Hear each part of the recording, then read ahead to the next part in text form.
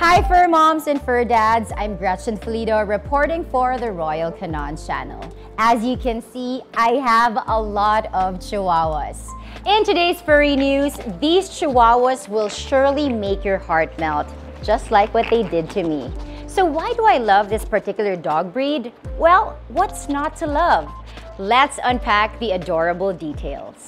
Chihuahuas are fiercely loyal. Originally bred as companion dogs, they make for great furry friends as they want to stay by their master's side all the time. Here they are, always beside me. Now, being one of the longest living dog breeds, Chihuahuas have an average lifespan of 12 to 18 years. While other dog breeds rank higher than Chihuahuas in terms of dog intelligence, they possess a keen ability to understand human emotions. Where these lapdogs fall short in learning or obeying commands, well, they make up for it by being smart communicators. And they can also learn tricks quickly and respond well to positive training methods. There are no dull moments with these energetic Chihuahuas, right, Simba? They're so fun to be around with, and these little doggos are always ready to cheer you up, especially on your bad days. So after a long day of work for me, no matter how stressed I am or even if I'm feeling down or sad, I just play with them and instantly I have the smile back on my face. And I don't know, there's just something about dogs that really cheer you up, and their unconditional love really exudes, and they just make me so happy all the time. They may be small, but make no mistake, they are not frail. Right, Lily? Chihuahuas are known for their sass and confidence, and they are alert and very distrustful of strangers, making them the world's smallest guard dogs and watchdogs. The true origin of Chihuahuas are still up for debate up to this day, but most historians agree that the tiny dog breed leads back to Chihuahua, Mexico, where it was named from. Dating back as early as the Mayan times, they're believed to be the direct descendants of the Techichi, a small desert canine that has been domesticated by the ancient Toltec civilization. Other studies suggest that the Chinese crested may have crossbred with the Techichi, making up the rest of the Chihuahua's DNA. Such a cool history, right? Known as purse dogs, these little Chihuahuas can be your companion wherever you go. They're the smallest dogs in the world, weighing as light as 1 kilo and can stand up approximately about 5 inches high. Chihuahuas are so adorably tiny, making them even more lovable. According to the American Kennel Club, there are only 2 types of Chihuahuas: the smooth coat and the long coat, like Chippy. Lily is a smooth coat and Chippy is a long coat. But under these 2 groups are several other Chihuahua varieties like the deer head, the apple head, and the fawn Chihuahua, as well as the pear head. Chihuahuas have a big dog attitude. Fierce and feisty, well, they can rule your home with their mighty character.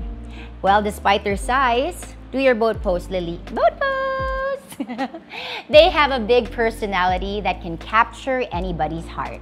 Chihuahuas are among the most loving dog breeds and would happily accompany their owners anywhere and everywhere. Well, it's no surprise that the Chihuahua is one of the most popular dog breeds. They're deeply affectionate and make for excellent cuddle buddies. And of course, these little pooches are amazing companions for life. So those are just some of the reasons why I fell in love with Chihuahuas, and I'm sure all the fur moms and fur dads out there could relate with me. And now we have the privilege to interview Doc Kitsy Torres, Royal Canon's resident veterinarian and scientific communication manager. Hi, Doc Kitsy. Hi, Gretchen. So let's talk about Chihuahuas. Yes. First and foremost, I think nutrition is the most important and vital for dogs. So what do you suggest for Chihuahuas? Yeah, so of course for Chihuahuas, it's important that you consider, a lot of factors: their age, their lifestyle, or their sensitivities, and even their activity level. So you have to choose the right food for those, and you have to remember that food is the fuel for a dog's vital functions. So you have to give them a diet that is completely balanced, that is not in excess or deficient in any of the nutrients, because that can also have adverse effects on the dog. So what I do with my puppies, like Lily, she eats 3 times a day. Yep. And then for the adults, I make it 2 times a day. Is that correct? Yes, that's definitely correct. You have to feed them around 3 times a day. And then you can transition to 2 times a day when they're 6 months and older. So Chihuahuas, they are puppies for up to 8 months. So that's when they stop growing. So until then, their puppy diet has to have energy, protein, vitamins, and minerals. They need more antioxidants like vitamin E. They need highly digestible proteins in their diet. So fiber. And fiber, yes, because small dogs, extra small dogs, they're very prone to constipation. So they need lots of fiber to help, intestinal transit and to produce good stool quality. And always a fresh batch of water available for them. Yes. They love to play inside the house. Yeah, definitely. So always provide clean and fresh water, not only inside the house, but also because, they're always with you, right? You can bring them everywhere. So you always have to bring water with you, especially during the summer. So right now we're going to summer. So always have that water with you. The reason why I love Chihuahuas also is because they're so low maintenance for me, especially smooth coat. Like when I bathe Lily, it's literally like 2 minutes and she's done. And for party, a little more and some conditioner. So for grooming, what are your tips for Chihuahuas? Yeah, so definitely any type of dog, short or long hair, they need to be groomed, okay? But for long coat Chihuahuas, they need to be groomed at least 2 to 3 times a week so that you can avoid tangling and then matting. But also, you have to trim their nails, clean their ears, and also brush your teeth. Yeah, and then Doc also, I noticed with Party, so she bathes once a week, but then I always, like what you said, comb her to avoid matting. I noticed that there are natural oils that come out and make her coat even better, like when I constantly groom her. Yes, that's true. It's like with us humans, right? We brush our hair, 100 times, they say, so that the oils will come out. So you do this every day. It's also bad to bathe your dog too often because they need those essential oils. So if you bathe them too often, their skin will dry out. So that's not good either. What about for exercise? I love Chihuahuas because, like what you said, they're purse dogs. They're so small. They don't really need to be walked outside too much because they get tired easily and they have small legs and feet. So actually roaming around, running around in the house is actually perfect for them. Is that enough exercise for them? Yeah, definitely. So you can let them run around in the house, but you can also let them, walk around a few blocks. Definitely no long walks, no running, no hiking. And then as they get older, so they have long lives. So Chihuahuas, as you mentioned earlier, they're known to live long. 12 onwards. 12 onwards. Yeah. So all throughout their lives, you have to make sure that they're fit. So once they're older, you can still keep them active by maybe playing fetch inside the house or providing more interactive toys, food puzzles, because that will also, stimulate their brain and keep them healthy, not only physically, but also mentally. Speaking of training and playing, what do you suggest for Chihuahuas? Because sometimes they can be very stubborn, but then they're also smart at the same time. Yeah. How do you train them? I agree. So you have to start very early, start during their start of life, during their puppyhood. That's when you start training them. And you can use actually their kibble, so you don't give them too much treats. Yeah. So you use that for obedience training. So they're very much eager to please. Okay, so they will listen, and if they are food driven as well, they will follow you.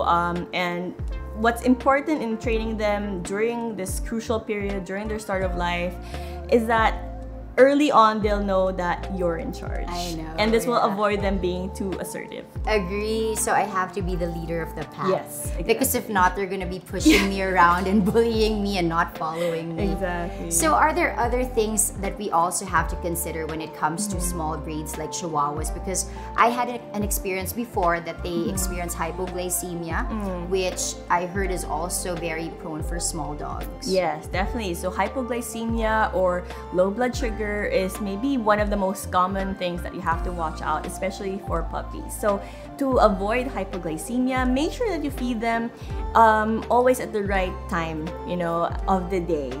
And like we said earlier, when they're puppies, feed them, 3 times a day, and then adults 2 times a day. So this will avoid that very low dip in energy, if you don't feed them at the right time. But also, follow the feeding guide. So it's always important to follow the feeding guide at the back of your food pack. So you don't want to give too much, you don't want to give too little, just the right amount. Yeah. So what about for parents that are just starting out, getting a Chihuahua, planning to get a Chihuahua, what do they have to consider?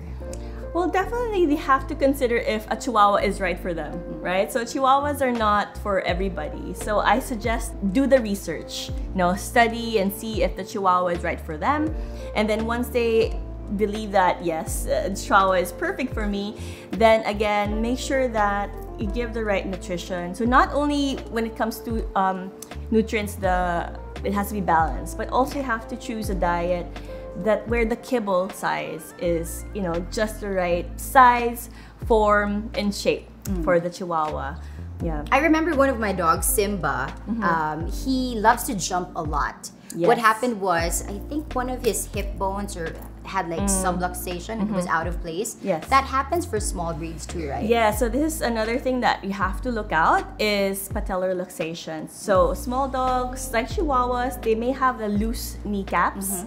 Okay, so avoid them jumping off from high places too much. And when they're young, make sure that you exercise them on rough surfaces. This will make their joints and their bones stronger. Unfortunately, because they're also very small, they're prone to fractures. So very carefully, don't let them up on high places, because I've had a lot of Chihuahua patients, unfortunately, that have had fractures. And another thing that you should look out for, because they live really long, are eye problems. It's true. Like cataracts, glaucoma, and also heart concerns. So again, this is where nutrition comes in. So that's why you have to really select a diet that's tailor fit, that is really made for Chihuahuas from puppyhood to adulthood and onto their aging years. So our message to all our fur moms, fur dads, and aspiring fur parents, Doc, with regards to taking care of Chihuahuas. Yes, so again, for aspiring fur moms, fur parents, for Chihuahuas, make sure that you give them the right nutrition during their start of life, because this is a very crucial period. Make sure to train them and, assert that you're the boss. And most especially, please take your pet to the vet, not only when you need to, not only when they're sick. Regular checkups. Important. Very important. We as vets, we love seeing your pets, every year, even more than once a year. So please take your pet to the vet. I suggest that they don't go there just when it's emergency. Exactly. That's really so stressful. Exactly. So when your dog is always in tip-top shape, you can be sure that, they're in the best of health. They can live longer lives and they can stay with you for the rest of, their lives and give you unconditional love. Thank you so much, Doc Kitsy, for all the tips and reminders that you shared to all our fur parents out there, and of course to all the aspiring fur moms and fur dads who want to take care of Chihuahuas. That was really insightful, and I also learned a lot today. Now, if you have any questions or pet-related topics you want us to cover, let us know through Royal Canon's social media accounts, message or tag us at Royal Canon PH on Facebook, on Instagram, and on Twitter. See you in our next episode!